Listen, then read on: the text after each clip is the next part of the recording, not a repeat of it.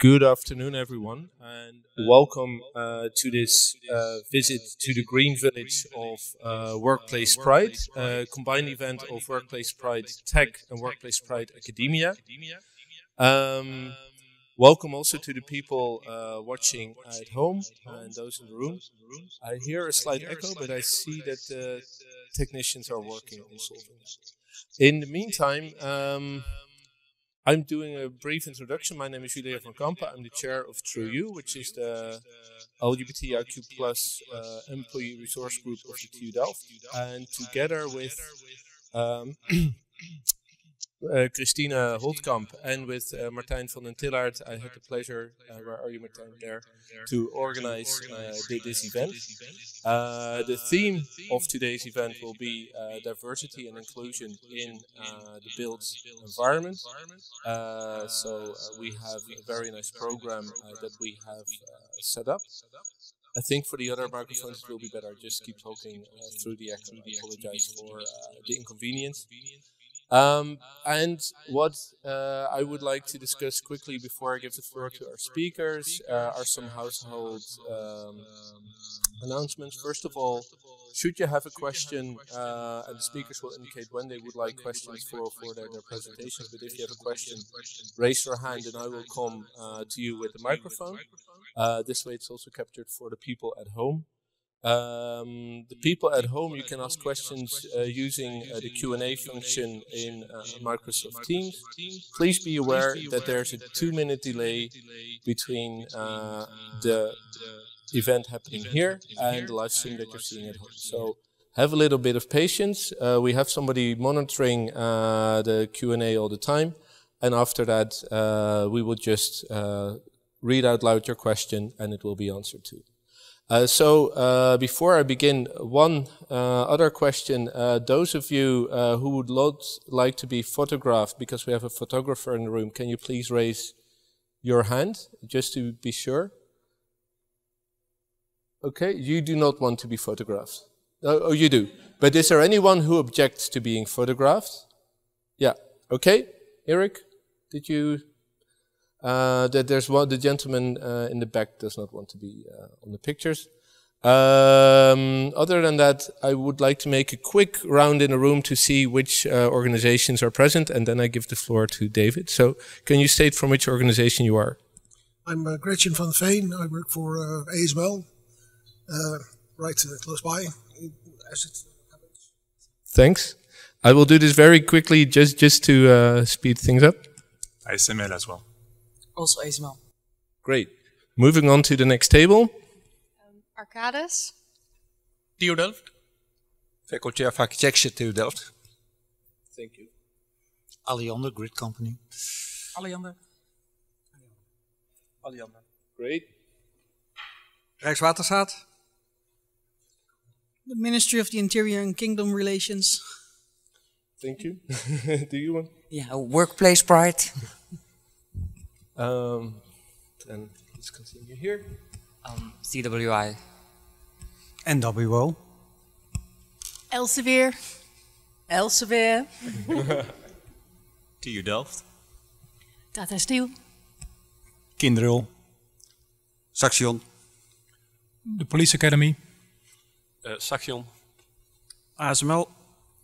Great, thank you very much. Well, so you can see that it's a very diverse group that we have present here today. And, well, I think I took long enough for this introduction. So, once again, welcome to this event. And I would like to invite the first speaker, the Diversity and Inclusion Officer of the TU Delft, David Kiesen. Please give him a hand. Thank you. Thank you, and it's an honor to be here today. And thanks to Giuliano for the invitation to speak. I was told last minute it was being English, but I could manage that, I think, so no problem. Thank you. We're quite a relatively new group. I should probably say that I've been about 2 years in my function, and this is we've only had the office about 1.5 years. So what I show you today, keep that into account. So we are making inroads. We have a ways to go, but we're quite young. So one of our speakers last year, at our last D&I week, was Esther Mollema. And I think she had a nice saying. She said, if you're not explicitly working on diversity, you are being exclusive. So it's something that we really have to be conscious and aware about.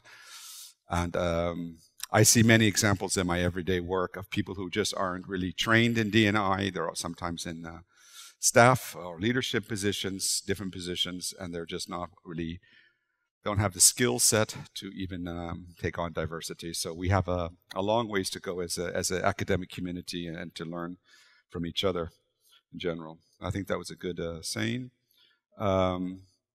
Yeah, and I think also if we aren't intersectional, some of us, the most vulnerable, are going to fall through the cracks. So I think also we tend to be kind of black and white. We have women or men, but that's, you know, that's a very simple way of looking at the world.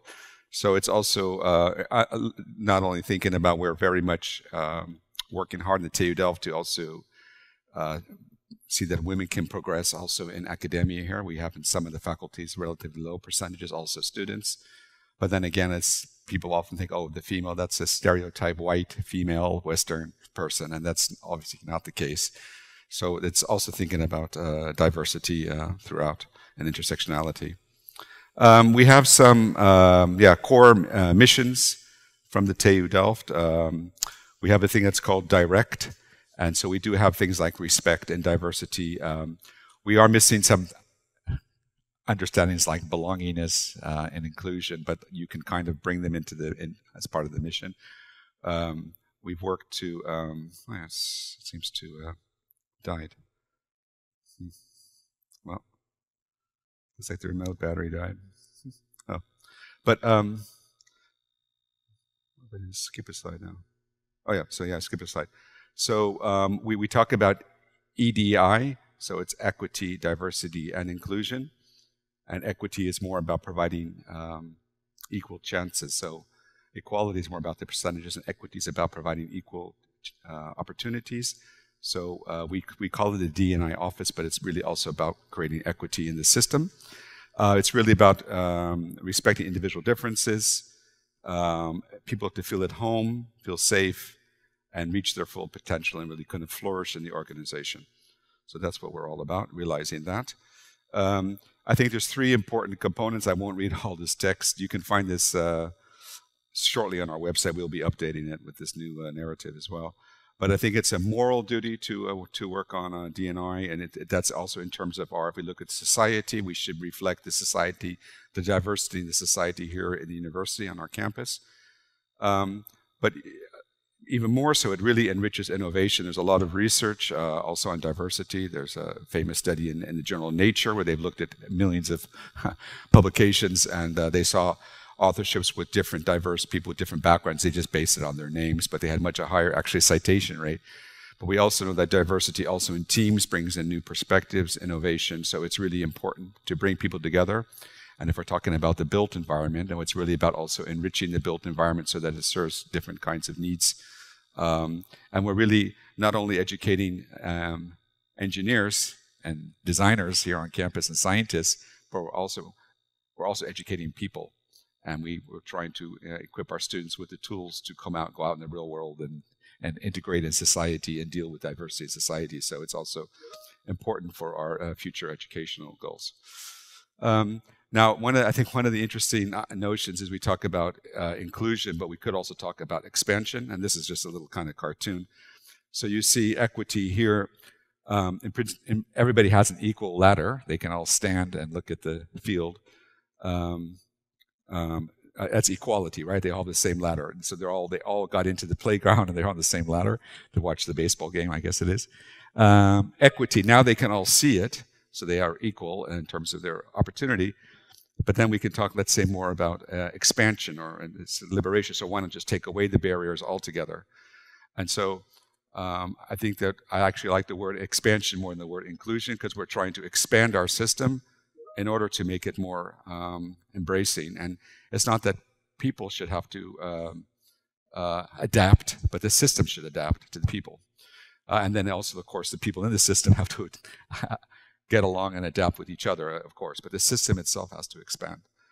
So that's an important point. So we have our team. These are some of the people in our team. We also have so different roles, different policy makers. We have students in the group as well.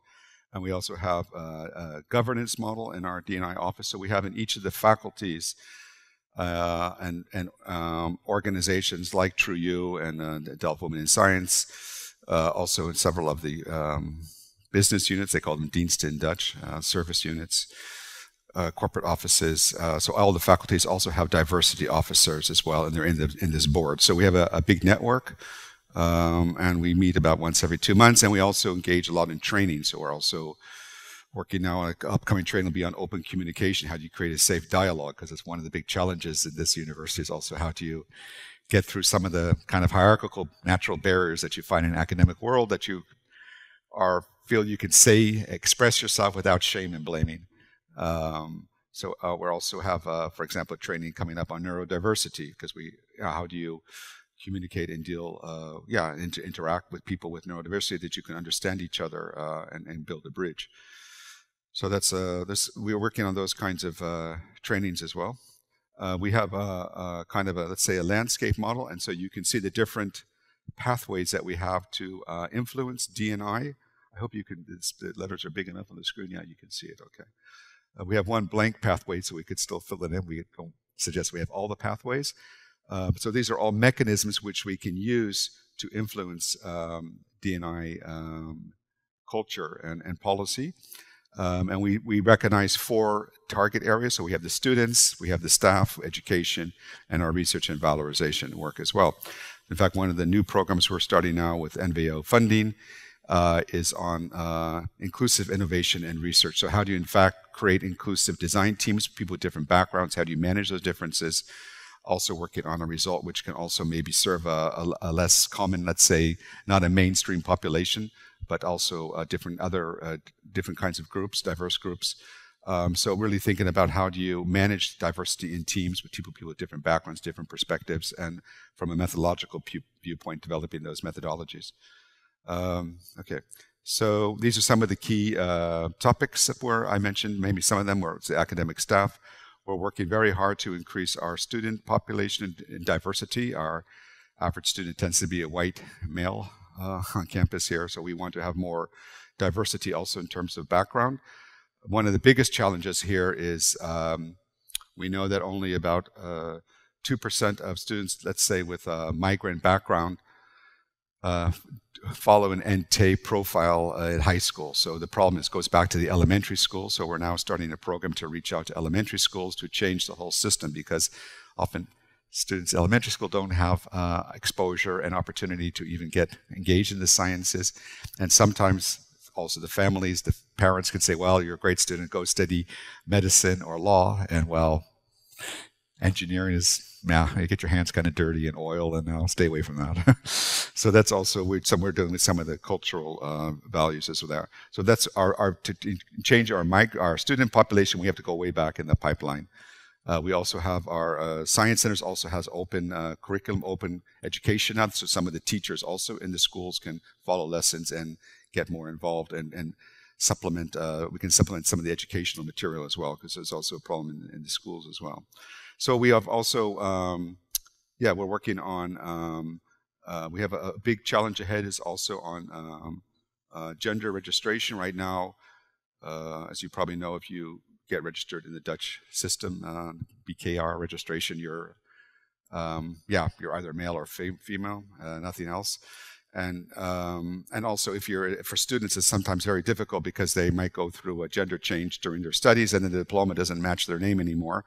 So we're also trying to create a system as a university, let's say a national challenge. We're working together in the Lando, that's a network of diversity officers in Holland, to see if we can create registration systems that we can actually change the name of the student in the TU Delft so that it comes out correct at least on their records and their diplomas, even though it's not with the BKR the same. So we're trying to find their solutions. We have a lot of different kinds of opportunities. We have also a diversity grant, so we can provide students and also in the coming year also staff with different opportunities. So we can, for example, one of the projects we have is at the Faculty of Architecture, where Julian comes from. So it's a pop-up contemplation center because we are building 5 on campus, but this is like a fast blow-up contemplations room for that can serve both students who are in need of a quiet space, but also other students like Muslim students who might need a prayer space. So we are working on those kinds of facilities. We also have now a plan for all buildings will have a gender-neutral toilets. So we have a master plan. The library is the first that already has that service, but we're working on all the buildings will be adapted. So we're also working on facility things. Training is a big part. I mentioned that it's ready, but we're also reaching out more with HR, developing programs with different faculties, and also monitoring. We do a lot of surveys, staff surveys. We have now a student survey running, so we're also trying to see where different challenges exist in terms of diversity and inclusion on campus. We do have now, I'm happy to say, the progressive, the progress flag now hanging at the aula. So we updated the rainbow flag with the progress flag, and we celebrate Purple Friday here. Different events, coming out day, etc. So we have now also an inclusion calendar that's on our D&I website, so you can see all the different also holidays, festivities, and things.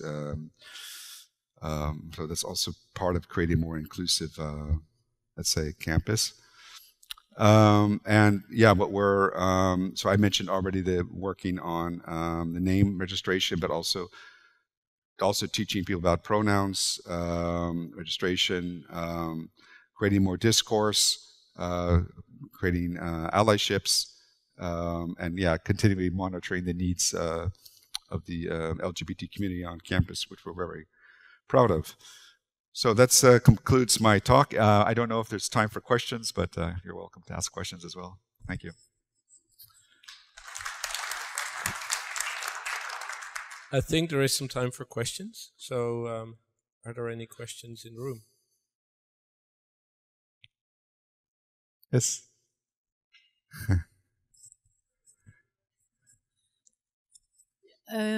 One question. So you obviously have quite a track record, I would say, of what you're currently doing. But could you advise to some of the contacts here who are just starting this journey on how you started this all up? So what were your first priority items, and which were the things you only developed in a later stage? Yeah, I think the most important thing is to have discussions and talk with people.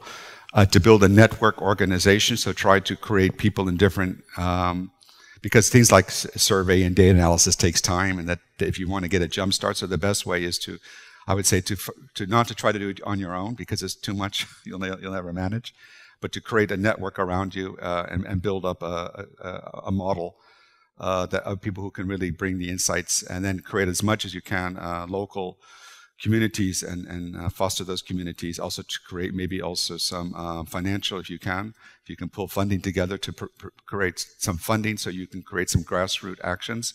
And then slowly you'll develop the policies and formal governance models, but you can start kind of bottom up that way. Yeah. Are there any more questions? Yeah. I was wondering if the trainings that you are offering, if you will make them compulsory for people in certain positions, because it's quite a hierarchical. Yeah, hierarchical. Yeah, thanks. Yeah. System, of course, and I know of quite a lot. For me, then woman friends that are doing their PhDs who are struggling with the cis hetero white men professor in this regard, and I think it would help if they would being forced to take a training rather than that their female PhD students has to suggest it. Yeah. Yeah. So we see faculties like TBM, for example, now they are doing required training for all people in leadership functions. So they're doing unconscious bias training, observer training. So there we see the dean being really very proactive. And I think I've had now discussions with all the deans, and they're very supportive and really want to introduce and bring in training. And I think an important point is not only training the leadership and the management, but also training the people on the floor, because it's a two-way communication. And it's easy to point the finger at and say, oh, management is the leadership, but it's also the people. And also what I said about creating a safe space where you can speak out, because I was telling Julian I was a bit late here today because I had one of a colleague in tears coming to me. And it's it's so important that people dare to speak up and speak out. And actually, that's one of the biggest obstacles. And then if you're not satisfied with what you hear, then you go up to the next level, and you go up to the next level. And I can assure you that the problem isn't at the higher level. It's often at the middle, somewhere in the sandwich. Yeah, there's problems, but once you get out of that level, so you have to also kind of understand how the system works in a way. But yeah, we are in need of communication skills. Yeah, it's very much lacking. Yeah. Okay. Based on, you have a question, Christine? Yeah. Last question, because of time we need to move on. I'm curious to know, how did you become so involved in this subject? Because that's as a role model. Yeah. I look like a white male, but I myself am Jewish, so I'm probably one of the more persecuted people on this planet, if you look at our history. So I am a minority, although I don't look like one. Maybe I have darker hair, but I do inside feel like one. And I've lived in 4 different countries and different cultures. So I started off also doing social science before I went more into human factors engineering. So I have a background back then, and honestly, I've reached a point in my career. Let's say I'm a senior professor or whatever. Right? I don't even use my title anymore, but I am. And so I don't need to make career anymore. I've done that already. And now I think I'm at a point where I want to give something back also to the community. So it's all on my heart. There's no extra gain for me or, let's say, compensation or anything. I just do this because I really believe in it. And it gives you a good feeling. And it's also really exciting and nice. It's a positive, and it's really great to meet people. I have much more awareness of the TU Delft campus, and we see each faculty has their own kind of culture too. There's really differences, so it's also interesting. So it's really enjoyable, and I also have a team which I built up, and I really believe strongly like in self-empowerment, giving people all the not hierarchical and flat. And so I also get a chance in our little group to kind of practice what I believe in, and that works. So I'm happy with that as well, just on a personal level. Thanks. Thank you. That's a great answer. Well, as already indicated, we need to move on. Let's thank David one more time. Thank you. And then our next speaker is going to be Dirk van den Heuvel, who is going to give us a presentation on querying architecture. No, David, thank you so much for your introduction, because I came back to the university as a PhD student in 2000, and that was the moment that women emancipation was transformed into diversity policies. And I thought, as a gay person, oh, that's interesting, because then I can join. And so I called someone up on the office, and so I said, I expressed my interest, and then it was silent, because I said, well, it would be very nice to bring gay issues and all that, and it was silent. And I said, well, I don't think that TU Delft is ready for that yet. And this was in 2000, So it's so now we're in 2022. So it's a very different situation, and it's amazing to see what sort of policies are now being implemented. I'm happy to see that change and be part of it. Together with Leon, we're sitting there. We started at some point around 2015 to discuss our annoyances, irritations with the situation. And Anke Mulder was here at the time at the board and said, well, you should start TU Delft. And that's for us how it started. And through all sorts of conversations, etc. I think it's amazing to see how it has broadened and how we're moving on. I mean, I'm really happy. So a change can happen. So this is one of the things that I'm really proud of. I am teaching in the Faculty of Architecture. I'm the head of the group Architecture and Dwelling. And next to starting little campaigns and actions with the TU Delft, I also thought it has to change on the work floor and in the education situation. Architecture and dwelling are relatively easy topics to, let's say, queer the curriculum or queer education. So I started to ask the students and the staff also to think of who is actually living there in the housing that you build. It's not just an anonymous sort of person who's living there or a nuclear family. It has become much more complicated. And this was more or less implicit always, who is that user? So there was one session and we had bachelor students putting up all their housing projects in Amsterdam West. They were obliged to do a user profile research, and much to my astonishment, with hundreds of plans there, they were almost all hetero couples, migrant families. There was one student who dared to think of a lesbian couple. So I just blurted out, but where are the, where is a nice a gay couple living in Amsterdam, you know? So there was a gap, I would like to say, so for who you build, for who you design, for who you are trained, and who the people really are. And to think of how design has to, interact, respond to how people live. And it's not just gay lifestyles or lesbian lifestyles or queer lifestyles. There are rainbow families, there are broken families, multi-generational ways of living together, etc. So, and it was fairly easy to bring that change just by making it explicit. And the next step for me was to also dive into the research.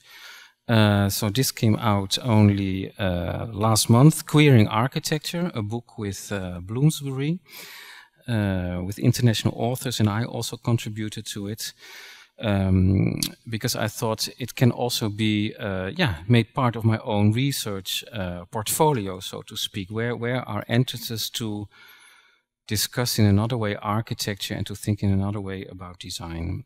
We did before an issue of the Footprint Journal, a peer-reviewed journal from Delft, Delft Architecture Theory Journal, Trans Bodies, Queering Spaces.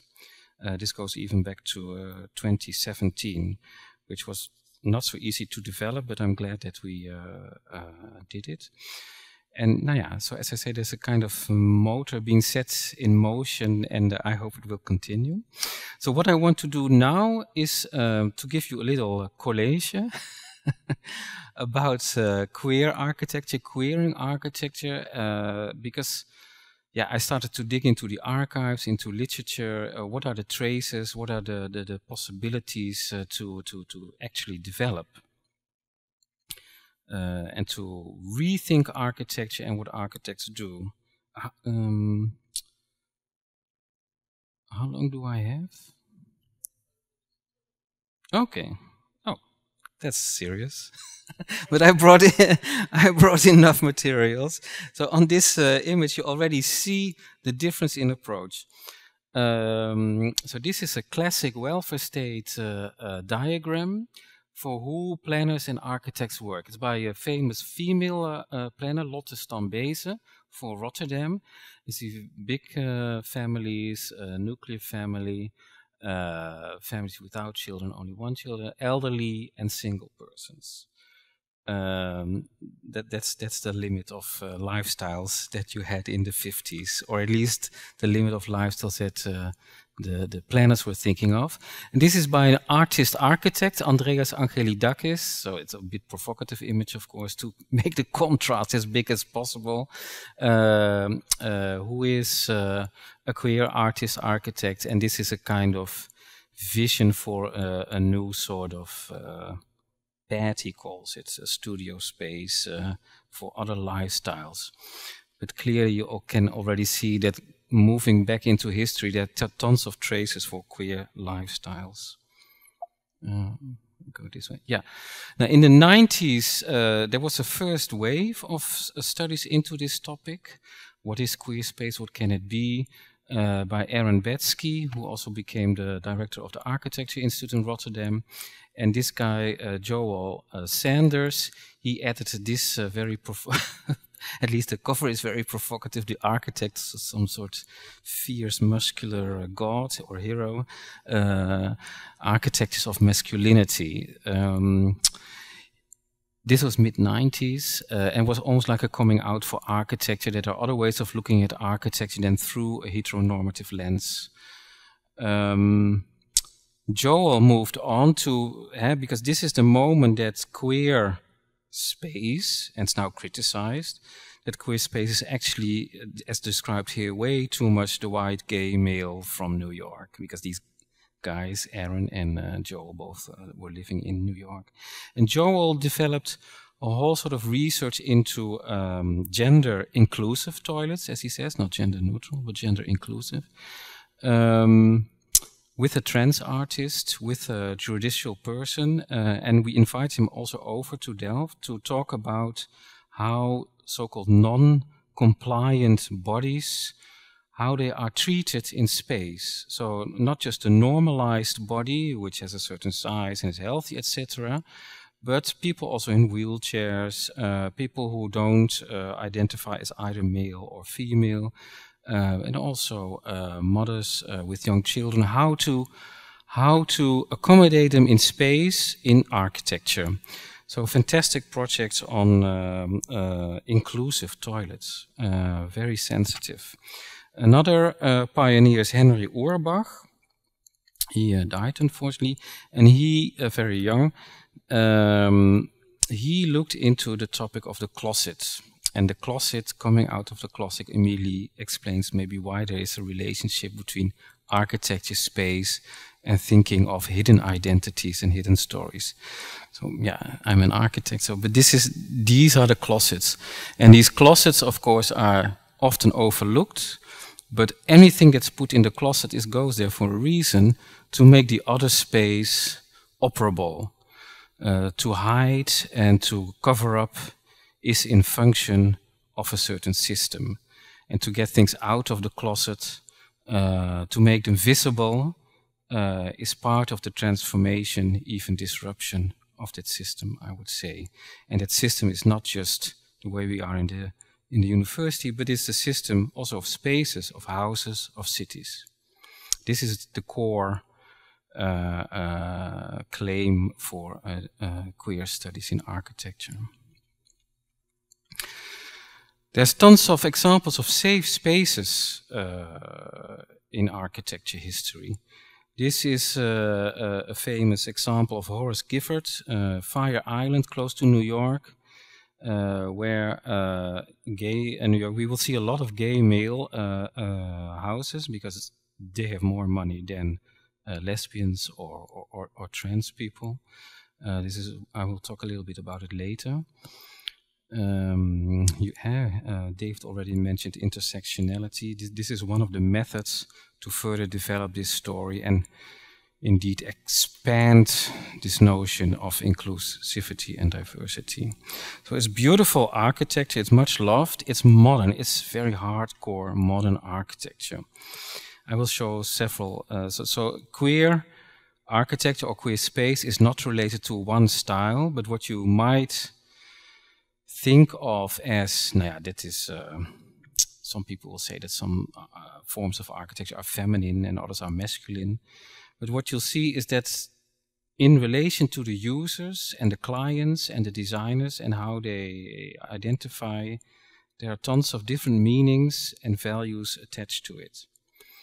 A very well-known example is also the Bloomsbury Group in London, with artists and writers like Virginia Woolf, but also the famous economist John Maynard Keynes, of course. There's the example of Derek Jarman, for instance, the filmmaker and artist who created a very special place, a kind of refuge almost out of the city with a special garden close to the sea. And there's, for instance, this guy, Philip Johnson. He's very important in the history of modern architecture. He was a curator at the Modern Museum of Art, the MoMA, Museum of Modern Art, and an architect himself.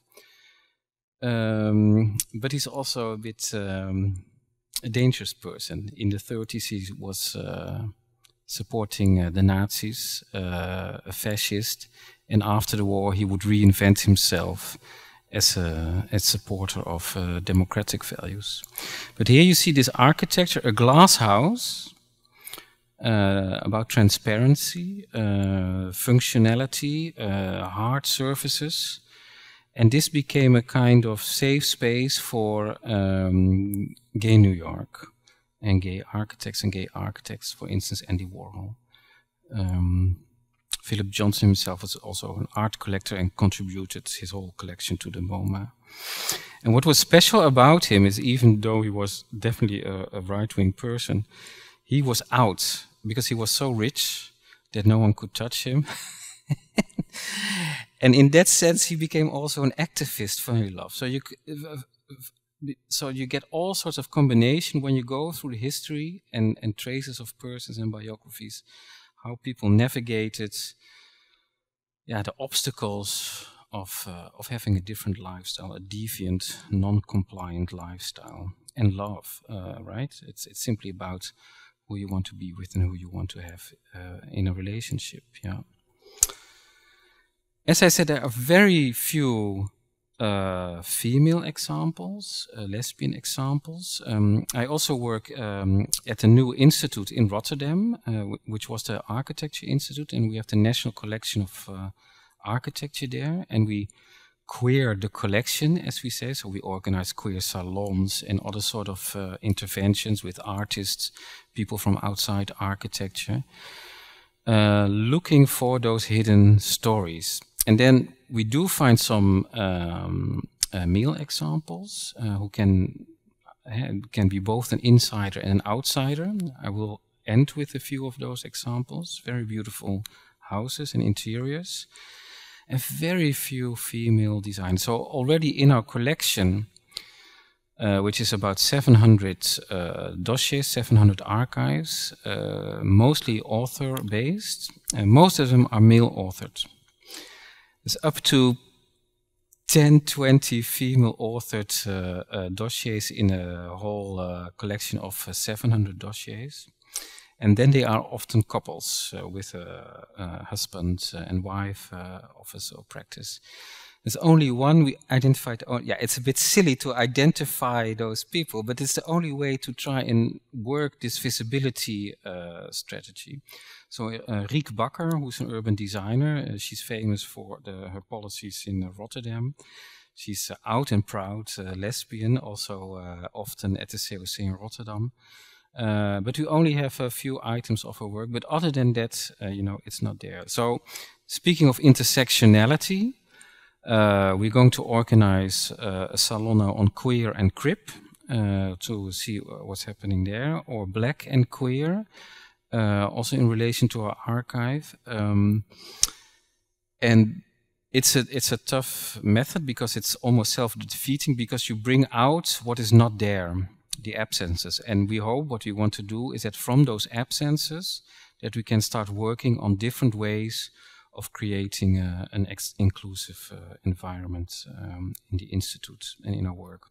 So I show here Eileen Gray, Irish-French architect. She's a heroine of modernism. Two books that look at her work, try to also rethink modern architecture and avant-garde architecture. Here she is with a very classy photo. Beautiful little house at the Mediterranean coast in France. There's always little fights and contestations in these histories because she was also involved with a guy. But she's more or less also appropriated by, especially with Jasmine's book, Eileen Gray and the Design of Sapphic Modernity. And she was in Paris, a well-known guest in the lesbian salons there. So with this, let's say, autobiographical background, she's a lesbian icon, and beautiful stuff. You can still buy the furniture. It's a luxury modernist design. And one of the things, and this is what I want to bring here in terms of safe spaces. So this is architecture. You look at the plan and how the plan controls the spaces. For outsiders of architecture, plans are often very hard to read. But the core tenets of modernism and this new avant-gardist, this is a kind of legacy of modernism here. It's about transparency, looking out, it's immediate relationship with the outside, inside, outside, almost no obstacles there.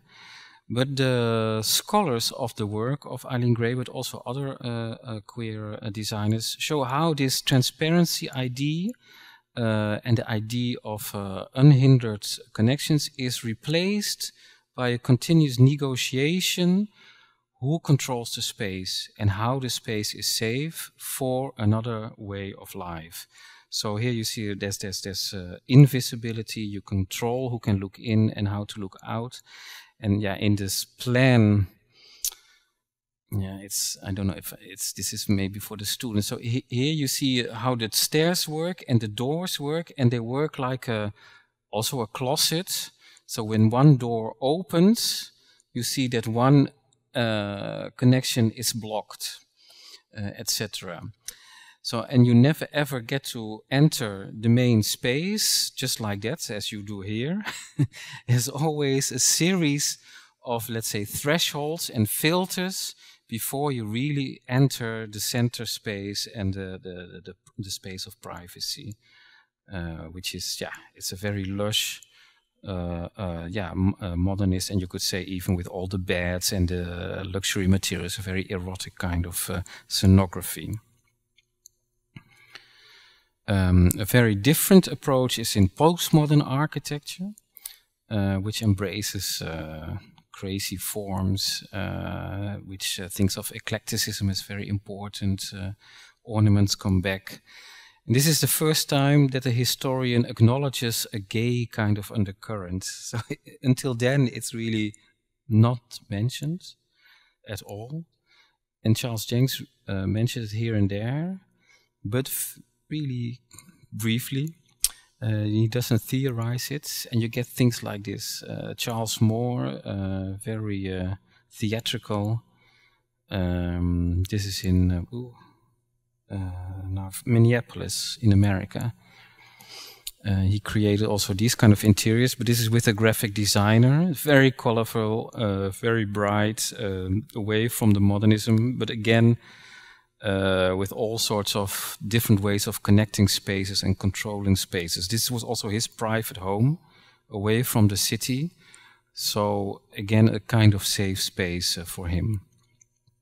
Now we move to Amsterdam, to the Netherlands.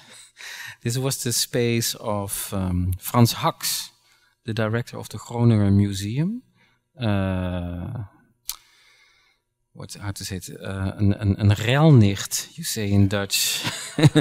A very expressive, articulated person who made sure that the Groninger Museum, designed by Mendini, got built. But here he lived with his partner after he retired, and you can already tell that this is the entry of the house, that there is indeed, this is not just a very careful masking, filtering. No, it's very obviously this is a closed off space, right? You don't enter here just like that. You cannot look inside. Only when the door opens you get a little peek view inside. And this is then his little temple. Very bright, very colorful. Mendini, who designed this museum, I think you know it. It's a fantastic place to go. And it was a present for Frans Haks to design these spaces. It's over the top, with a bathtub in the middle, etc. So it's not anymore this very sophisticated modernism, but in your face.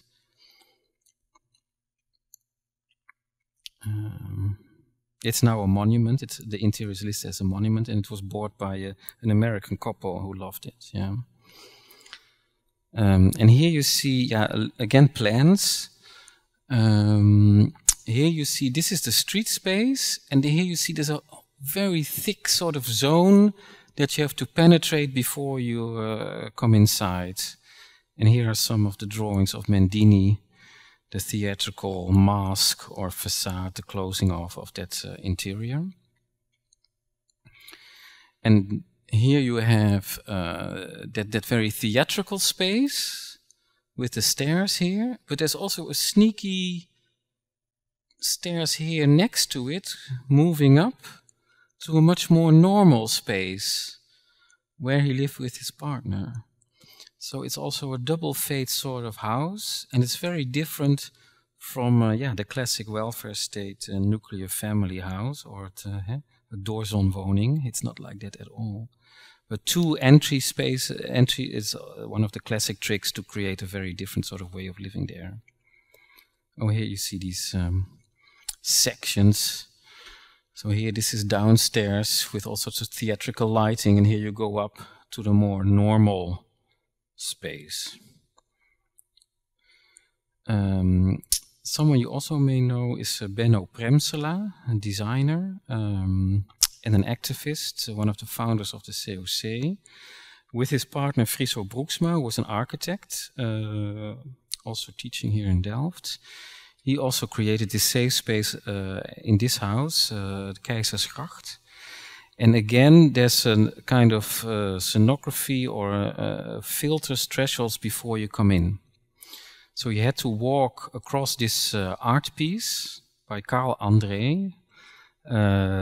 So there's a moment, there's a ritual there, and then you go up the stairs before you enter this special space, which is like a little temple for modernist design, which was also like a salon where all sorts of friends and colleagues would come together, and Benno Premsela and Friso Broeksma would host all sorts of guests.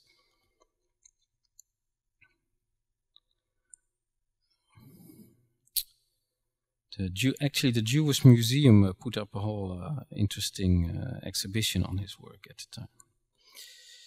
Now, 3 ones from the archive in Rotterdam. This is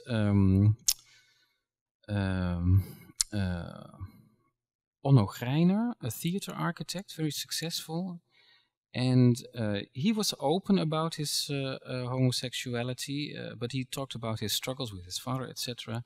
And he created this house, a patio house. Yeah, it's all drawings, which is very private. And I try to explain why it's so different, because I mentioned the doorzonwoning, het rijtjeshuis, terraced housing, the row house, and it's a very Dutch tradition to have your front door straight to the street. It's in Paris or Berlin or other places, you know, there's all sorts of different ways of living in a city. But in the Netherlands, the front door at the street is very important. And this cluster of patio houses has a very different relationship to that public street. So all sorts of social control disappear. And the cluster is made in such a way that you cannot even recognize the individual house, and you cannot really recognize where the entry is. So he had a younger partner who lives there still, and he told us, I went there with one of my colleagues, he told us how this way of living there allowed him and Onno a certain privacy there, right? Because no one could look inside, etc. In Amstelveen, actually, just outside Amsterdam. The other one I like to show is Wim den Boom. He's the most anarchist one. De keurige leugens van het officieel fatsoen. So he really liked to go against the grain. And he created a whole sort of, he was a single person. Very colorful life. We think of maybe he should have a biography or something. He dressed up in leather, fancy outfits, etc. Also to more or less, no, not to shock, but to create his own space, so to say. And he loved to travel in Europe and hike and embraced nudism. So in the photo album, you also get to see him. I have no idea why he did that. We don't know. But in these photos, he becomes really his own person. Because he had you could say his career did not come off the ground because of his different way of life and his uncompromising way of life. But he did a few very experimental houses that we have in the archive that are very unlike anything else that modernist or functionalist housing in the Netherlands has.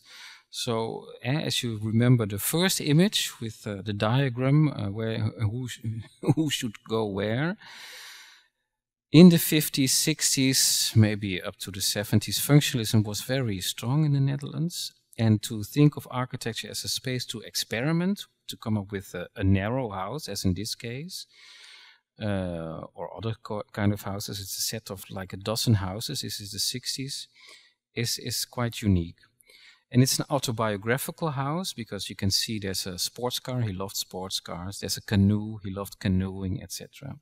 And again, there's a kind of labyrinth that creates a safe space for him, and that creates interior spaces inside interior spaces. So how you move through it and how this space is then enveloped by other spaces is very typical of this approach. Now, beautiful drawings. Definitely not a family house with children. Here are other beautiful models also that we have.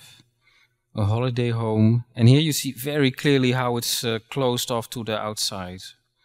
And there's an idea about the interior that also has a different material and surface treatment. Now, the last person, also a mysterious guy, Dick van Voorkom, who was an architect, but also founder of our collection. He was into art and the style in the 50s and 60s. He died in the 80s. And he worked with someone called Balieu, an artist. Beautiful sculptural things. So here's the sculpture. The model is done by Balieu and the drawing is by Dick van Voorkom. And he too also engaged in very experimental sort of spatial constructions and fictional houses. So this is a house for a special friend, Frank den Oudste. And he created a kind of what was called in paper architecture, a kind of space of freedom for architecture and architects outside building practice. And here you can I show these two plans look very much alike. They're very funny. So you look for traces in the what could be queer, what could be gay. So this says woonhuis voor een gemiddeld gezin.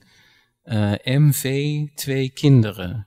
So a house for an ordinary family, male, female, 2 kids.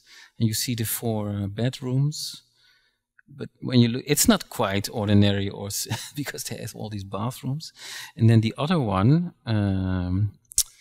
it's the same plan. And then it says a house for an art collector. And the moment you come across these signs, an art collector or a musician or an artist, you know, oh, something else is happening. So you get to know all these little signs that, oh, we're moving aside from the path and that, and we come into something else that is not really explicit. And you see this becomes, yeah, a guest home or I don't know what, but definitely not a nuclear family. And then he has all these, very sculptural and artistic kind of houses. And also a special way of drawing, very beautiful, very abstract. And you see he's very much into the style and primary colors and elementary space. Now, and to close off with his, so he would never talk about him being gay. He was the director of what was then the precursor to the Architecture Institute. But there was never ever, no one would come to his private home, for instance. We talked with contemporaries. The partners were not allowed to enter somehow the official world. And this is his private house, or designs that he made for his private house. And it's a crazy house. It's like a house for 4 different people or for 4 different characters that create another labyrinth. These models were made by students later. Where is the right image? Yeah, here you see. And these are all stairs. Here's a piano, of course. There are sleeping spaces, meeting spaces. And it creates again a fantastic labyrinth or a playroom or a playground. But you're never quite sure what you're looking at, what sort of space it really is. The kind of the essence always escapes you in a way, which is very much part of this queer theory thing, that there's an aspect of escaping essential meanings, because there's this strategy of hiding and playing with different persona. So this is a nice image to start with. So you get a mask again, a filter, an image behind all sorts of things happen, and you get a little peek sometimes what is behind it, but you never get to know the full story. So this is part of the research I'm looking into now. So thank you. Thank you, Dirk. Well, there's of course time for questions. Also, the people online, you can use the Q&A to ask questions. Your question will be read out loud if there's any. I will look at my colleague AJ for that. So, first in the room, are there any questions?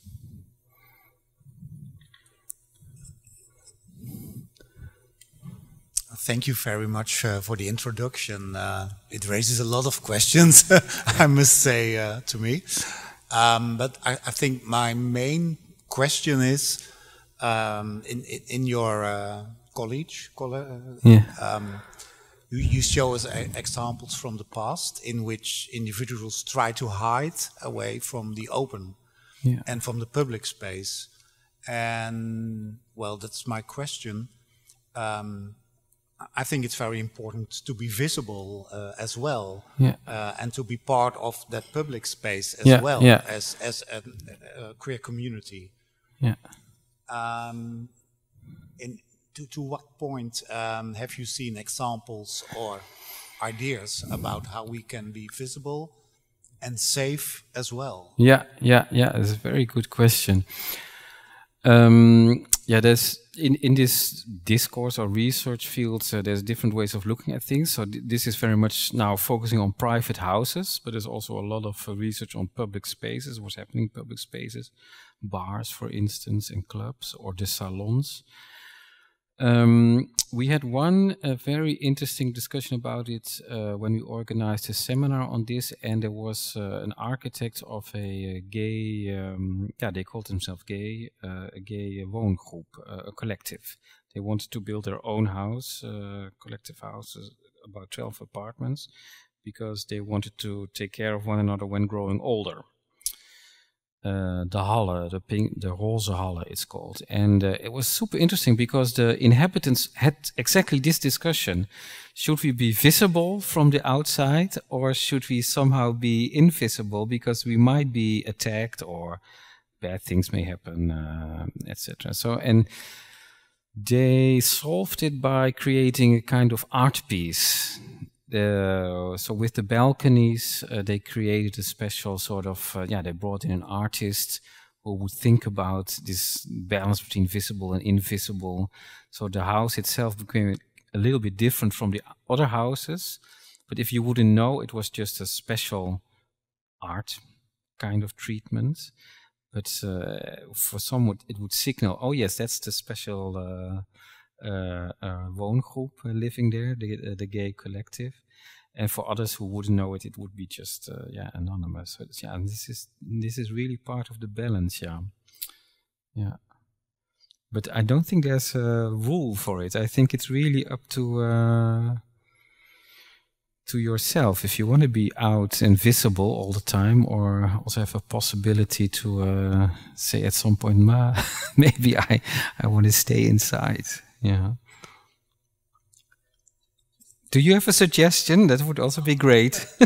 What I see is that we have that flag sometimes on our houses, but that's only on special days. And, well, I think public space should be safe space for everyone. So how can we make that inclusive? That's the main question. And not easy to answer. No. No, so I don't have the answer, but it's absolutely a concern and a topic. Are there more questions? So it's super interesting. We sort of started around like the 1930s. Has there been anything prior to that? I mean, ancient cultures were very open, particularly around different sections. is there anything that's sort of like that was sort of in terms of design and architecture that has either disappeared or flowed on to architectural queering the space in like 2022? Yeah. I don't know the whole history, but there are some of these projects. So in England and Britain, there is, for instance, a fantastic project by Historic England where people tell their own stories and bring. So the citizen science comes in at this point often, and but there are examples indeed of earlier Victorian England, but also going back to, well, in the Netherlands we have the Golden Age, the Renaissance in Amsterdam was a very tolerant place for I think mostly for gay male people, but how that relates to architecture, I must say I don't know, but. Maybe Leon wants no. Okay. I have another question. All the buildings that you show me really puzzle me, and they are exciting. But I think you can only understand them really if you also understand how the open space around it, the gardens, are designed. Yeah. As it may be open towards the environment, but then the garden is a safe space as well. Yeah. So don't only look to the concrete things or the walls, etc. But look how it's positioned in the environment. And I think sometimes you can have a very safe space. Normally in the Dutch context, the gardens, neighbors can have a look in it. Yeah. But if you have a courtyard inside, it's very safe. Yeah. And the function of that can be very different. Yeah, this is the example of Onno Greiner. Yeah, I only showed. We have. I didn't. Yeah, there you are. All the images. Yeah, that exactly. Yeah, and they are very. You feel Hofjes have another. Oh yeah, the little courts. Yeah. They were also for single women, also like safe spaces. Yeah. You don't know. No. Individual women living there who might be into all sorts of relationships. Yeah. That's true. I saw a question somewhere over there. Yeah. But I think the notion of safe space is a very nice notion to look at all sorts of uses in the city and all sorts of buildings and clusters of buildings that indeed house communities or groups of people. It's very very interesting. Hi, thank you for a wonderful presentation. I think I have a small question regarding the expanding this house-based querying to the querying of communities or the querying of urban scale public spaces maybe. So how do we expand? Yeah. And also like how do we envision for the next 50 years? How do we Yes.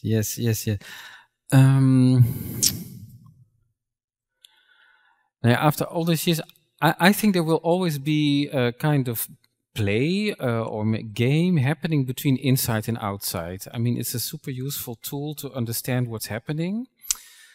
And of course, it's in many of those examples, it was a different time, much more hostile. And now I hope it's much more a matter of choice, an option. Because there will always be a desire for privacy and not people not having to look in, but also to then reach out. And there are these, there are the moments of the festival, of the event, like the Pride and in Amsterdam the Canal Pride, of course, is one of those moments that a city space or a public space completely transforms. And these are temporary changes, but I also think that through the festival and the event in a city or in a street, they really bring about transformation in cities and communities. I mean, this is why we do it. This is why we parade, of course, that we want to make people aware. Oh yes, and now the canals are not just anymore a space for trading or for heritage, but they have become spaces that we now identify with emancipation and progress of queer communities. So these meanings and values, they change, and we can appropriate these spaces. I would say, yeah. So it's not. There are brick spaces, concrete spaces, but it doesn't mean that they have only one meaning. I think, and yeah, and as you say, yeah, so many of you, that visibility is absolutely part of it. Yeah, yeah. Yeah, and events and festivals and parties, they help in creating visibility. Yeah. Looking at the time, we have time for one more question. Lots of these are for fancy houses. Yeah. Sorry. No, I know. Yeah. So, what is the current situation for building houses for the queer community? Yeah. Yeah. Yeah. No, that's a really good point. So in this intersectionality debate, we often forget about class, right? People with much less money, less support from family or their environment. This is an under-researched field. There are a few researchers who look into squatters movements, into gay communities, and gay, I mean in the broader sense. In Australia, I went to Australia in an exchange for a visiting scholarship, and it's a settlers culture, right? So there's this space, and so people move out of the city to create their own communities. And there's examples of gay and lesbian communities who build their own spaces out of nothing. There's not middle class money and not fancy houses, but it's very rare. It's true. And this class issue, where is the person who doesn't have money, where is he in this space? So it becomes the story of appropriating spaces. And in London, a colleague of mine looked into a trans community, very little money, and they managed to create a club and a meeting space. So the whole idea of architecture changed. It was not designed anymore. It was user controlled, and the user became an architect in that sense by appropriating the space to the needs of their own community. And that's a way of looking at architecture that's very different from the classic engineer. So I often say we have to bring in a radical user perspective, and much more radical than we now think. And that's something that's, we need to look more into this, Great. Thank you very much, Dirk, for the very nice presentation, and also thank you for the nice questions. Now we have a coffee break. Oh, let's thank him again. Sorry. Now we have a coffee break, and I would suggest that we continue the program at 3:10. Great, because I would like to announce our next speaker, Professor Andy van der Dobbelsteen, who is here to tell us more actually about how you do the energy transition in the built environment. So I would like to give the floor to you. Thanks. Thank you. And thanks for inviting me. Apart from professor teaching architecture students how to design sustainable buildings, I'm also a sustainability coordinator of TU Delft, so busy with the whole transition here on the campus to become carbon neutral and circular and climate adaptive. But I won't focus too much on that, but in the handout that I will provide, there will be also extra slides that you can watch of what we are doing. I primarily want to focus on climate change and how that actually hits us all, and what we can do about it. I don't think that there's any distinction between people when you talk about climate change. There is a distinction, but I will get back to that later. What is it that we have to be aware of? What will change, and what is already changing is, for instance, more extreme weather. If you ask insurance companies, they can tell you that there's an increase of damage that is caused by storms and hails and of course indirect effects. What we have not experienced so much in Holland yet is forest fires. Not too bad, luckily, but we can imagine that if we had just one person in the Veluwe last summer who would have spilled some of its coals in the forest, and it would have gone up completely in flames because it was so dry that it would have completely burnt out. And then we would have noticed that the Netherlands actually is a very dense country with even more problems if this happens than in Portugal, like this one. But we should be aware of this. This is a serious thing, and it's related, of course, to temperatures. We know already that even in the Netherlands now, 40 degrees is becoming almost common, I would say, in summertime, especially towards 2050. This was the record year, 2019, when this maximum temperature of 40.7 was measured. When I was young, 36 was about the maximum that you could get in summertime. And what not many people realize is that actually these temperatures are always measured outside the city, not within the city. And we know at the same time that from satellite imagery that cities are much hotter than the rural countryside. So I was born in Tilburg, which is very close to Gilserijen. This is a military airport, so open fields, a lot of green. And Tilburg is a very stony, laborious city, which must have been 48 degrees. That's Indian temperatures almost, and that makes city hardly livable anymore. That's a problem. Why is this? It's because of the urban heat island effect. It's a natural phenomenon, primarily related to the sun being absorbed by stone, by tarmac, by bitumen, and then heating up the city later in the evening. But we have an increasing amount of anthropogenic heat, as I call it. So that's heat released by vehicles, by equipment, and also by air conditioners, because air conditioners can be very nice for yourself, cooling down your city, your building, but you're blowing out warm air to your neighbors, who then also have to install an air conditioning unit. So that's a dangerous thing. And of course, here up in the north, we have few cities that have been designed for higher temperatures. We are mainly designed for cold winters, and now this is changing. And we shouldn't be surprised about these high temperatures in cities, because if you go to a higher space somewhere on the roof and look around, then you understand why all these cities heat up so easily. You have bitumen, you have roof tiles, you have steel plates, and they all become really hot when the sun is shining. Bitumen, for instance, can heat up to 80 degrees when in the middle of summer. And then you can have a lot of thermal insulation, but the space underneath will still be hot. So this is we need to bring back nature again in cities to reverse that effect. So green actually is a natural air conditioner, and apart from all the other functions which I will address later, I think it's very important to start becoming understanding. Here in Delft, we should become engineers that understand green and ecology again, and not just think in technical materials. What we will also encounter more is floods.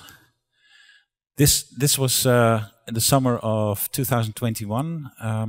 South Limburg in the Netherlands, Belgium and Germany were worse. And I always say, if this torrential rainfall that happened in that area of Europe, if it would have been here in the West, close to The Hague and Rotterdam, I think we would have had a totally different climate policy. Because we haven't felt the pain here in the West, and politicians haven't. And of course, yeah, it was bad for Limburg, but Limburg economically is not as important as Rotterdam and The Hague and everything else here. So I think maybe we need a small, not too strong disaster to make people aware here in The Hague that we really have to do something about it. And already 15 years ago, there were plans to make our cities much wetter, in the sense that rain and other forms of precipitation, that they could be better stored in cities, and then if you would have a period of drought, which we have more often nowadays, that there will still be some water for the plants and to be used by humans.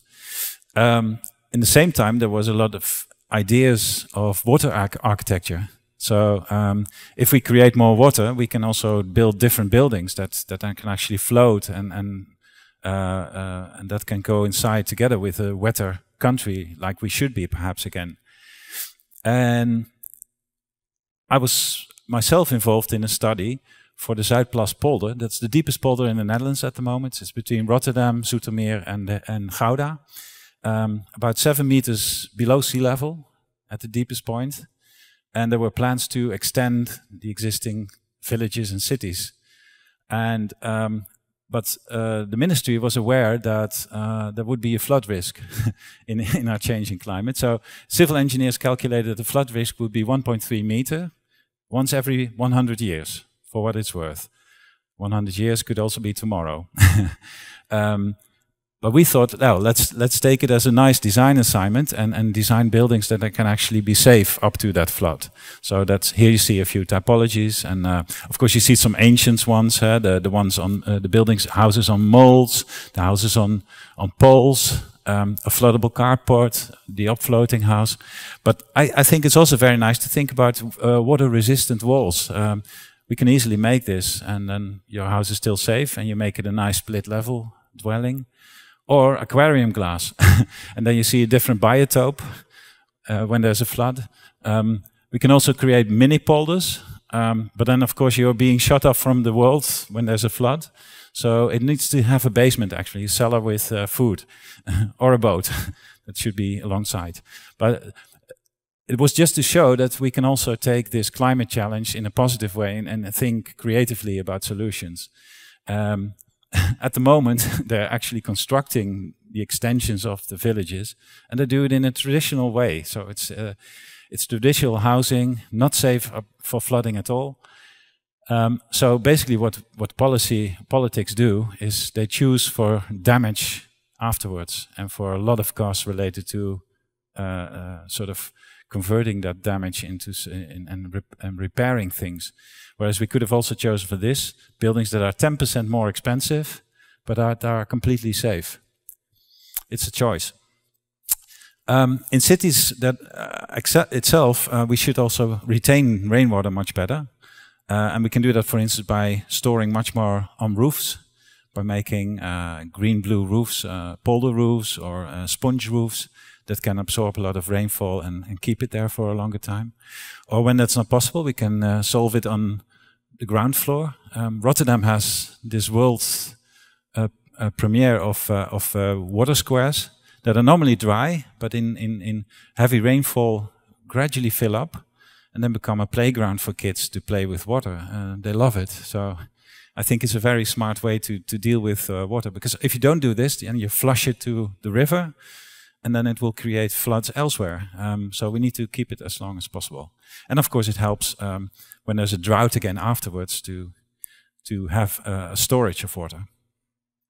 So I think we should start preparing buildings for a different climate, for the climate of 2050, because everything we build now or we renovate will still be there in 2050. So we need to be ready for that. I mentioned this already. Another thing is that, well, maybe we should learn from warmer climates and how people used to build there in the past when they didn't have technology, when they didn't have enough money to import things. And maybe use that architectural types more in our country and then make it our own. Not many people assume that the Netherlands actually is quite cold still. Even with climate change, we have an average temperature of how much? Do you know that? 15, that's what most people think. 11. It's 11 degrees at the moment, which is already 2 degrees warmer than 1900 when it was 9 degrees. And we are expected to increase till 13. But if you talk to people from Southern Europe or Asia, they think like, wow, that's really cold. So we don't need our air conditioners actually. We should use our soil, because our soil has the average temperature of the year. So if you dig into the soil 2 meters, then it's very stable around 11 degrees. So you have free cooling if you use the soil. And this building is using the soil actually. It has foundation piles that have tubes in them and that exchange heat with the underground. So now we're using actually the summer heat that was stored when it was nearly 40 degrees in summer. And it's additional heating now for the ventilation system that is already coming in with a moderate temperature because of the phase change materials. So it's a very smart building, this one. This is the most sustainable building on the campus at the moment. So not echo. Echo is energy producing, but it's actually not. This one is. Anyway, heat pump systems are a good solution because heat pumps can cool and heat, and that's what we need in our changing climate. And it's a better solution than having a boiler on gas and having an air conditioner. But we should not install air-to-air heat pumps too much, because air-to-air heat pumps are the same as air conditioners. They blow out warm air in summertime, and then we're heating up the city again. So using the soil, using water is better, and I will explain that later also. Use more green, that's also what I mentioned, of course, and create biodiversity. There will be places on Earth, and this is Palermo on Sicily, where more severe measures are needed. And that's related because Palermo was 50 degrees during 2 consecutive summers already. That makes the city completely uninhabitable. What you can do, a technical solution, is actually make squares and roads, lay piping in them, push cold water through it, and the water collects the solar heat, and then you store the solar heat for in the underground for winter time. And then you're actually cooling the city and creating a heat source for wintertime or for other hot water purposes. So I think we need to become smarter also to help the areas in the world that are becoming uninhabitable gradually. So yes, climate change will hit us all, but the impact is actually not divided equally or righteously, you could say, because the poorest regions in the world are suffering most. So rich and poor, there's a difference, but also between women and men. Because especially in Africa, where climate change is also hitting harder than here, it's usually women that have to get the water for the families. So they have to walk long distances. It's very difficult to get it, and it's getting worse. So I think those who are responsible, and let's face it, we in the Western world are responsible more than other parts, we should help others. So solidarity is very important. Now, the great sustainability challenge, therefore, of course, is related to climate adaptiveness, to make the built environment also carbon neutral. Circular is an important one, and then adding value. I will shortly go into it. So climate adaptation I mentioned. Carbon neutral, we need to become that as soon as possible. And not for ourselves, but for future generations. If we quit emitting CO2 today, then we will still have the impact of what we did till yesterday for 50 to 75 years because of the degradation of carbon dioxide in the atmosphere. It's very slow. Now I made a MOOC. I'm not going to show this film, but it was a film that actually explains in a very simple and funny way how much energy we actually use in households. If we would have to generate that energy by ourselves, for instance, through rowing on rowing machines that can produce electricity. It's a very funny film, so you can watch it on YouTube. Just look for Energy Slaves. And it was made actually for a MOOC, a massive open online course that also teaches people across the world how to design or redesign zero energy buildings. It's open right now, it's for free, so if you're interested, then you can have a look on site. There's also people also always following that that have their own home and want to make their home more energy efficient, so they can also watch it. The main idea behind that approach to zero energy buildings is that you should always first understand the local circumstances, the climate, the underground, the surroundings, the ecology, and then start to think about reducing, reusing, or producing energy or other resources. And reducing the demand is actually the most effective step. And I'm sort of sad about the whole development around the terrible war in Ukraine, that the focus of our government has mainly been on, okay, how are we going to import gas from other parts of the world, instead of thinking like, okay, let's try to push put a lot of money into saving energy in the built environment and to actually reduce the bill in that sense for people. This is my own messy kitchen. So you see, we have so many equipment, we have so much stuff that is using energy that we can do a lot there. Also important, step 2, heat recovery from ventilated air. I was talking to Dirk about this. Doesn't always work well, but this is quite common at the moment. And also shower water. of course, runs away with 35 degrees or 40 degrees, and we're not reusing it again. And there are systems now that can actually recover that heat. But much more interesting is the urban scale. We have many functions in the city, many different buildings that all have a different energy pattern. If you look at the bars, which is the use of heat, cold, and electricity per square meter. And instead of looking at buildings separately, we should actually thinking about connecting and exchanging energy between buildings. Because it's very simple. If you are cooling a building or a certain function, like in supermarkets, then you're actually emitting heat all the time. And especially with supermarkets, that's a stupid thing, because they need to be in the vicinity of people living, right? And this is a part of Amsterdam.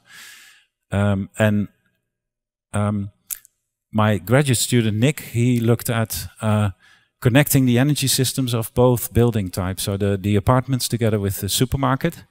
And then by doing that, he could save actually 60% of the carbon emissions without even having to renovate the existing buildings. And that's simply that the heat released by the supermarket actually is directly used or stored in the underground and then used in wintertime. And that made it so much more efficient because there's so much heat coming from that he could do a lot. If that's not possible within a block, then we can also think about creating networks, heat and cold networks, that help to exchange the waste heat that normally would be released into the environment. So I think key for sustainability is connecting. And that's a nice story because it has many connotations, but it's about different buildings, organizations, and within neighborhoods. So I think that a sustainable transition towards these systems will help actually to connect people much better than rather be separated like we have now. Well, the last step then is to produce your own energy, for instance, solar energy in this case. But if you look at these roofs, this is good, of course, but on the other hand, we also know when this is producing most of the energy. It's when the sun is high, which is in the middle of summer, and it's in the middle of the day. And then in wintertime, it hardly produces anything because the solar panels are vertical, or horizontal, I mean. So then we have an enormous excess of production in summer, and we have a shortage in winter, so we need storage, but batteries only do that for a short term. Hydrogen loses a lot of energy while doing that, and you need different infrastructures. By the way, there's one house here connected to hydrogen as a test case. And we can create e-fuels, but that's in an early stage of doing that. We have the e-refinery project at the TU Delft where we are actually making carbohydrates, so fuels, could be petrol, could be diesel, could be kerosene, from CO2 and a lot of electricity. So, but that's maybe something for the future. I think for now, it's much better to think about supplying your neighbors, helping your neighbors to use electricity when you have too much, or that you design differently. And by that I mean that in our country, the sun doesn't go much higher than 63 degrees. That's in the middle of summer, 21st of June, 12 o'clock, solar time. In wintertime, 21st of December, it doesn't get any higher than 15 degrees. So in the Netherlands, actually, the sun is more horizontal than it's vertical. That means that we can produce much more energy by using the facades of buildings. And now, of course, this might be considered ugly, even though in architecture you should not talk about beautiful or ugly. But the advantage is if you do this on the eastern side, you have sun in the morning. On the west side, you have electricity in the evening when you get home, because nobody is there in the middle of the day. And panels that are on the roof, they produce most in the middle of the day when you are out working or when you're going to school. So it's not a smart solution. But if you have vertical PV on the south, then you have much more production in wintertime because the sun is low. So I think we should do much more with the facade. And it can be done in a more beautiful way, and I will show that later. So in the meantime, our buildings are becoming more energy efficient. And that means that our carbon emissions, because of energy consumption, is going down. And then we forget that we have a lot of building materials and other stuff that need to be produced and that generate a lot of carbon emissions. So building materials are becoming more important than energy. at the moment. So we have to work towards circularity because everything is connected. Now, circular construction, short story, there's two ways. We can think about technical materials that are finite and try to reuse them as long as possible. Recycle, reuse, reprocess. And the other way is using renewable materials such as wood and using it as long as possible, of course. Maybe cascade it, not cascade it. Those are the basic principles of circular construction or production. But also, we are a poor country. We have hardly any useful resources. We have clay, we have some plant material.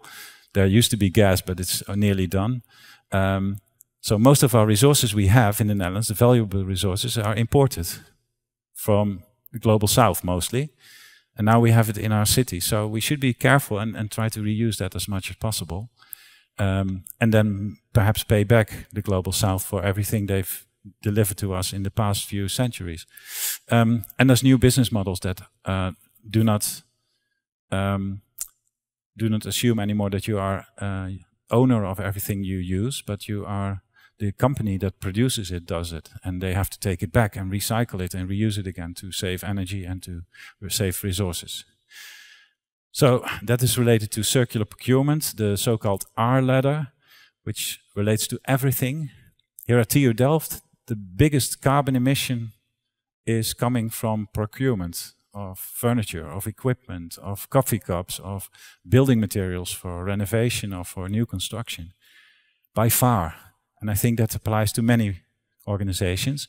So we have to be really smart about this and think about circular contracts with suppliers, because they have to work along with us. So you have to collaborate. We don't know how to produce a computer here, even though we are a technical university. So the company needs to do that. And another thing, our Faculty of Architecture was actually a beautiful building, the best building here on the campus. Our real estate company wants to get rid of it and wants to build a super sustainable new building on the South Campus. Well, nobody at architecture wants that. But they think, because they think in energy only, that that's the best solution. But this is the forest that we would need to compensate the carbon emissions for the building materials if we would build a new building. And this is if we would completely strip the building of its facade, the infill and the building surfaces, and then make it energy neutral. Even then, this is much smaller than the other one. So renovation and transformation is by far the best solution. And we will never leave the building. And in the same story, everybody's now talking in the Netherlands about 1 million new homes. We need 1 million new homes because there's shortage of housing, which is true. But it doesn't mean that we have to create 1 million new houses. There's a lot of, about 650,000 houses could be created in the existing built environment, in empty buildings, in offices, as top-up apartments, as infills of cities that are not used well. So, and one of the solutions that we thought of with our students is to look at these towers. Maybe you know the towers, the names of the towers? Sorry? Marconiplein, yeah, the Marconi towers is one. Very old people remember them as Europoint towers, but they have a new name now. The Lee Towers, ta-da! This guy. So for foreigners, that's hard to understand. But he's a Rotterdam singer, terrible singer, but people love him, and the towers are named after him now. But my students thought about these were empty towers where the municipality used to work. They wanted to make it a net positive building, not just looking at energy, looking at materials, at food, at water, at air. And they came up with a solution. So with modular infills, people who don't have a lot of money and that have different ways of living, and Dirk was saying that, so that not just for one typical household, no, for single-use households, for people who live differently, also people with 3 adults, for instance, together. Those are all possible. It is a tower, it doesn't have an outdoor space, and balconies were impossible, so we had to create outdoor space inside. And then we used this green wall in the same time to actually purify the air coming in from outside, because Rotterdam is the dirtiest city of the Netherlands because of the industry there. So if we can filter the air through the root zone of the plants, then it comes in cleaner, And phase change materials, just like in this tower here, they sort of precondition the air to a temperature that is already quite acceptable. So this was an artist's impression of what we wanted to do with the facade as a power generator, because a tower has hardly any roof space, so putting PV on the roof doesn't have a big influence. So we proposed to use vertical solar panels in the facade, also PVT chimneys, so that those are solar chimneys that produce electricity, heat and ventilation. And then, of course, for the competition, we couldn't build the whole tower and to show what we were doing, but we took out a part of it. So here you see how we did that. And this is what it became. And now maybe you can recognize that block over there, because that's what the building is. So it's a one-on-one model, real life size. And this was our entry to the competition of the Solar Decathlon 2019. And it was reconstructed here again. And now it's being used as a meeting space. But it's also livable. Somebody can live there. There's a bed inside and there's a kitchen and a bathroom. So this is one of the things. Not many people noticed that we were doing this in 2019, but one person did, and he invited us for coffee. I don't know if it's a recommendation nowadays, maybe not. But he should. I believe that he should be in your community, actually. Anyway, and that relates to finding added value. So. I think we should put emphasis much more on the advantages of the sustainable transition. It has been too much on reducing, doing less, avoiding carbon emissions. No, it can also be something beneficial. And one of the things is if we use green, it has so many advantages that it's actually a no-brainer that we should start to learn to work with green everywhere. There's so many advantages that are related to it. So cities can help actually this whole transition. And ecologists know that biodiversity is the life insurance of the planet, because if we lose biodiversity, and now it's collapsing terribly, so we need to do something about it. And I think that we can also say that the life assurance of mankind is human diversity. Because if we would have just one human species, then we're very vulnerable. So I believe that this is really, I truly believe that this is important. Another added value we can find in the built environment is if we use aquathermal heat more. That's basically taking out heat from water to heat your houses. You use heat exchangers for that with a heat pump system. What they do then is, of course, they cool the water because you take out heat. And but our water here is already 3 degrees warmer than it should be. 2 degrees because of climate change. And 1 degree because of all the heat that we discharge into the water, from power plants to industries to whatever. So if we take out the heat, actually we create better water quality, because at the moment it's terrible. It's there's a lot of bacteria and algae because of that temperature and because of nutrients. So the water quality will be better.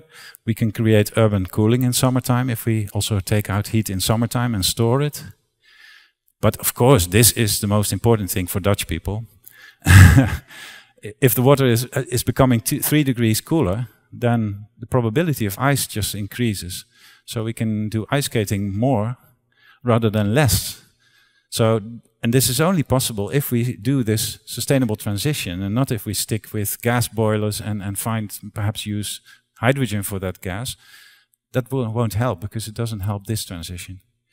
And this actually works because I used to this is of course important in the province of Frisia especially, because everybody's still hoping for a ice skating tour, the Elfstedentocht. And I was in contact with Gerrit Hiemstra, our meteorologist, the weatherman of the news. And he has a house that has an aquathermal system. So he has this heat exchanger in this water on the right-hand side.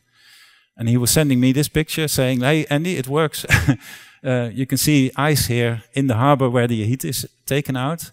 And this is the river, part of the Elfsteden tour. And it's still unfrozen. So you see that actually the principle works. It's just physics. So that's very nice to see. Now the final added value I want to discuss is that you couple sustainability to social societal issues. I don't think it will ever be accepted if we don't connect it to improvement of conditions of people, of poor people, of people who are minorities, of people who are discriminated, etc. So sustainability should always be combined with those social issues. And this is in a plan of my students of the Solo Decathlon again, of last year, where we actually wanted to avoid the demolition of tenement flats, portiek flats in Dutch, by renovating them. And the renovation is made possible by adding layers of small modules, lightweight modules, made of wood and other plant material, that could accommodate other people who have a little bit more money, and then the social houses underneath could be helped with renovating.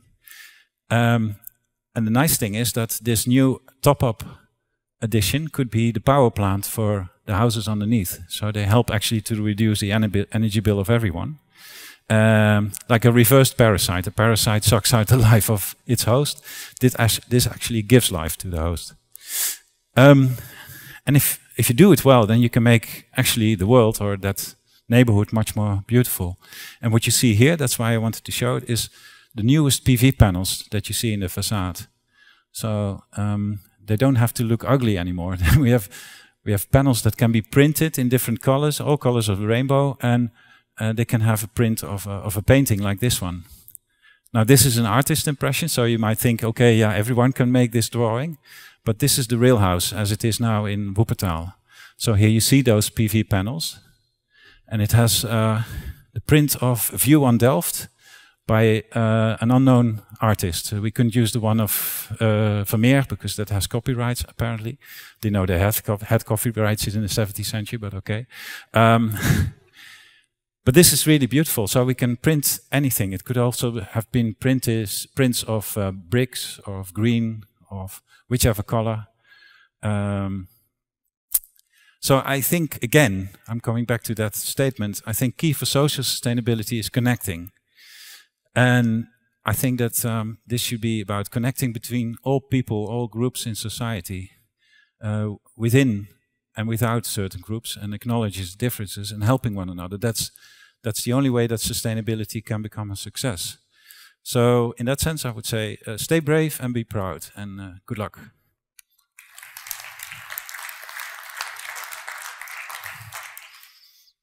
Thank you very much, Andy, for that very nice presentation.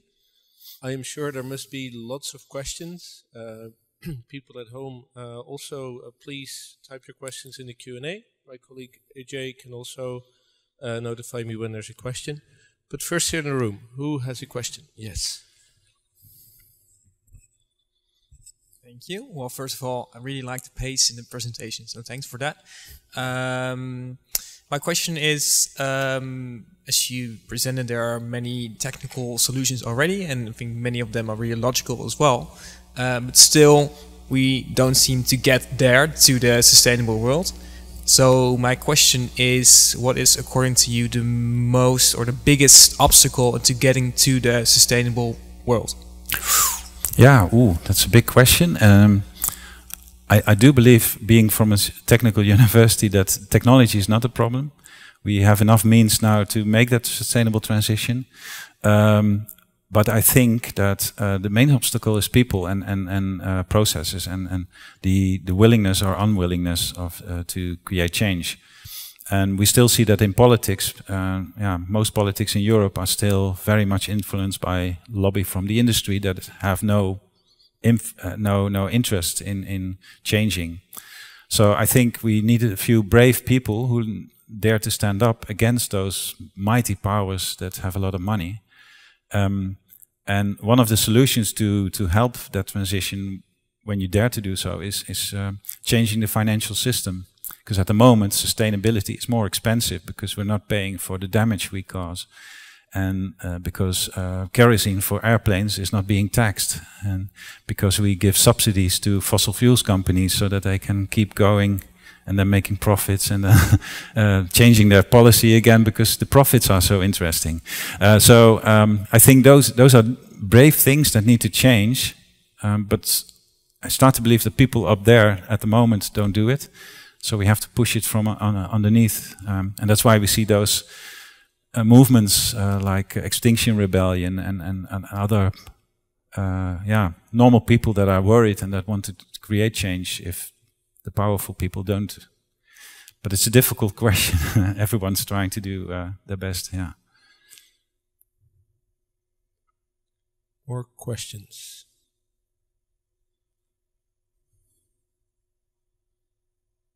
Yeah. So I'm a bit curious, what happened to the towers? Were they radically transformed? Has any of your innovations actually been adopted or scaled up? Not with those towers. While we were doing the project between 2017 and 2019, 2 of the 3 towers were actually purchased by a developer, and they made it indeed a more traditional apartment block, which is a pity, of course. The 3rd tower, then we decided, okay, what we do is focus on the 3rd tower, but nothing much has happened so far. What did change is that a group of those students that worked on the plans, they started their own company, More Studio, and they were asked by a developer to help them with the transformation of a data center, an empty data center.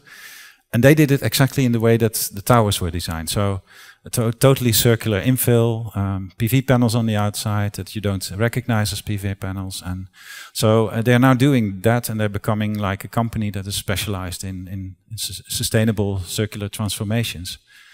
So in that sense, it gets a follow-up, but not in the original plan. Yeah.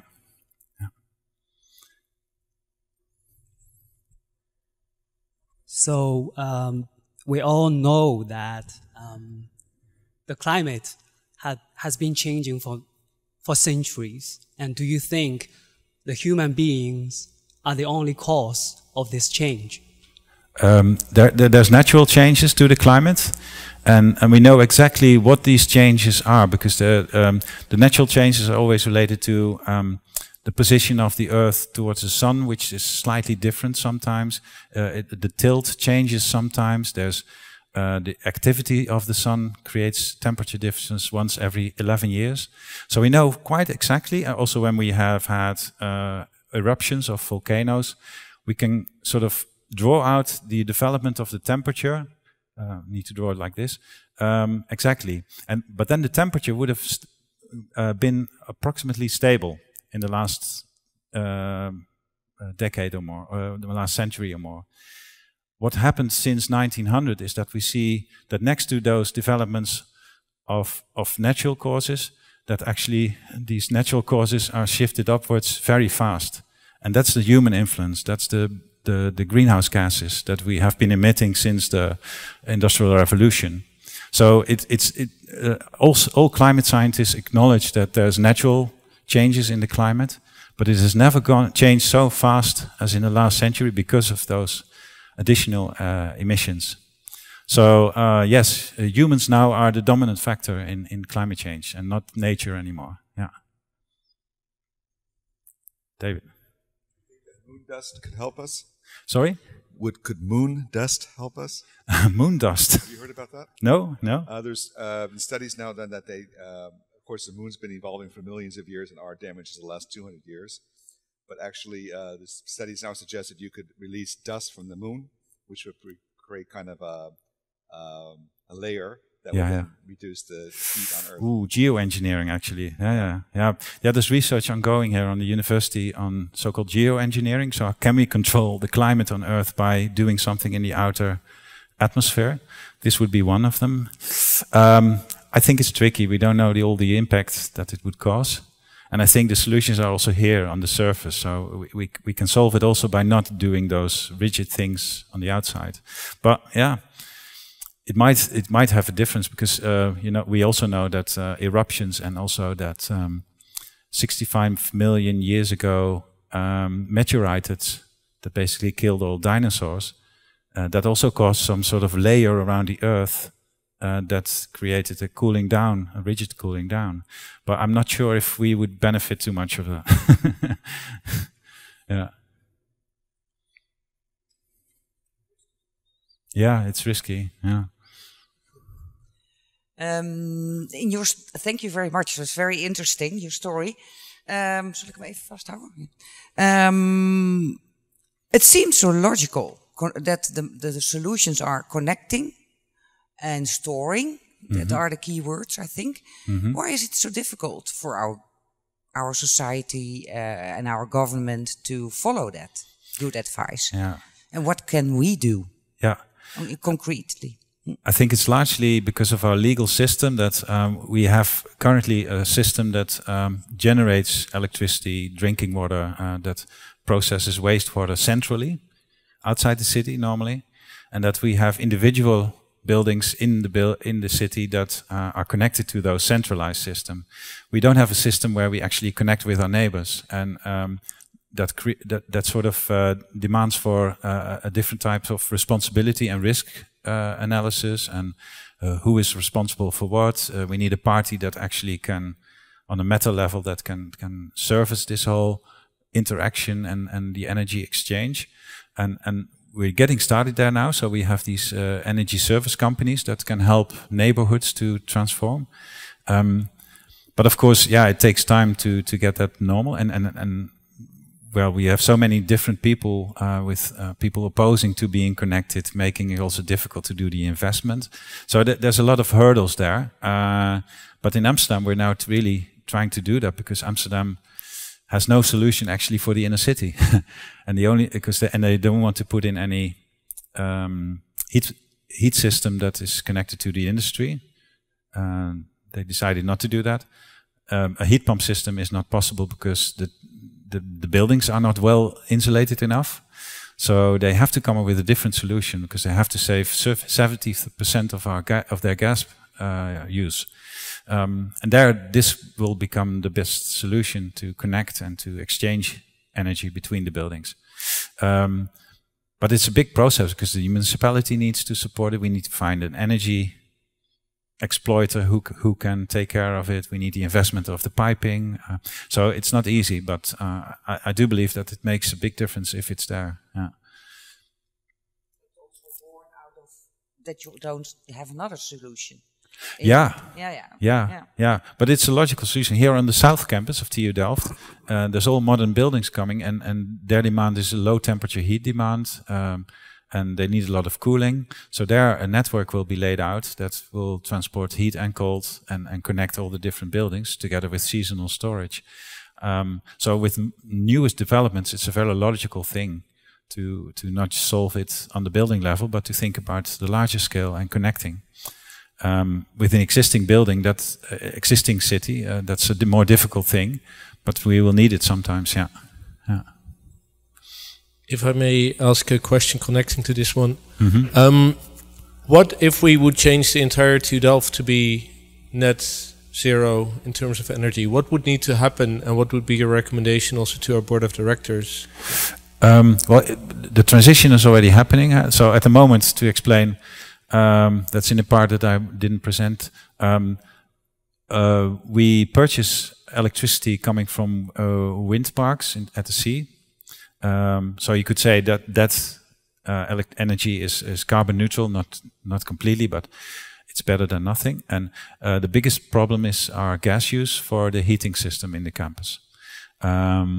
We are now changing that to a geothermal system, so making it part also of research. We don't know so much about deep geothermal heat and how to use it optimally. So we want to do that. And in the meantime, try to increase our own production of renewable electricity. So more solar panels. I think we need a few wind turbines on the south campus. And then in the end, that should sort of be possible by 2030 to have that done. But it's a big challenge. But I think if we can't do it here at the technical university, how do we expect cities to do that? So we need to show how it's done. Yeah. Sounds exciting. Are there any more questions? I think we would have time for one or two. Sorry. Thank you very much. You said in your last slide was connecting. That is really necessary to make developments. What do you see happening there? Are we able to connect in the Netherlands with all different kind of companies and organizations to make next developments? Yeah, I think the awareness is starting to drop in that this is a necessity within cities because of all this diversity of functions. But also we see gradually ecosystems, so-called ecosystems of companies in industrial areas or office areas that see that they can better solve the whole solution of energy by collaborating with their neighbors and making a joint system. So I do believe that this is happening gradually. It's less common, like I said, also with the existing built environment where people live and where there's not so many companies. But I think cities can also steer towards that. And since we are seeing now that energy renovations, especially with historical neighborhoods in cities, is going really slow and it's very difficult, we should not try to find all the solutions within renovation always, but also trying to find the solution in delivering renewable heat and cold or electricity to those buildings. And that can only be done if we start connecting. So I think the older cities are now starting to see that the old way of tackling it, handling it is not working anymore. So we need to get there. So I hope I can contribute to that by bringing in the knowledge I have from projects we've done so far where we showed that it's possible and that it leads to the best results. Yeah, but it will take time, but I consider, well, we have 7 years to 2030. I think by 2030 we need to be ready here and other parts of the world should be on the right track. That's not a lot of time, 7 years, but yeah, that's the urgency we need. Yeah. One more question for me, I guess. Thank you very much for the presentation. You're welcome. I also liked it that you said there needs a social component added to it, and that there should be something positive for the people involved. Yeah. And that also sounds to what the stories that I hear from Delft, that very often you can have all organizations together, but when you go into the build-up area, into the people's area, there's quite some social problems which you bump into. Yeah. And that is hindering it as well. So it's not only the energy transition or technical transition, but you need to think about the society in the neighborhood where you go to. And that can be, well, there needs to be something positive in them for them. Yeah, yeah, Maybe I fully you have agree. some experiences about that? Yeah, I've done workshops across Europe for a European project where we also had to go into the neighborhood and talk to citizens, to companies, to the public officers and so on, and to get to a plan for their neighborhood. Those plans that we presented in that project, and it was very strongly commended by the EU, is that we always came up with a combination of technical, spatial, social and economic solutions. Because key was really that you provide extra options, extra opportunities for the local people to become better of that transition. And so we also showed how they could start sustainable businesses that would help the neighborhood also to become sustainable and make money for them to start connecting with the neighbors also in systems so that they could save their energy bills and in the meantime become a more how do you say it? A more livable area. So we have a lot of examples of those. So those solutions were always a combination of those elements. So technical, spatial, cultural, social, and also economic. So also give opportunities for them to make money in a sustainable way. Yeah. I hope we find good ways to do that. Yeah. It's really important in some areas. Some people are just surviving at the moment. Yeah, and true. We need to help them. Yeah, exactly. Yeah, yeah.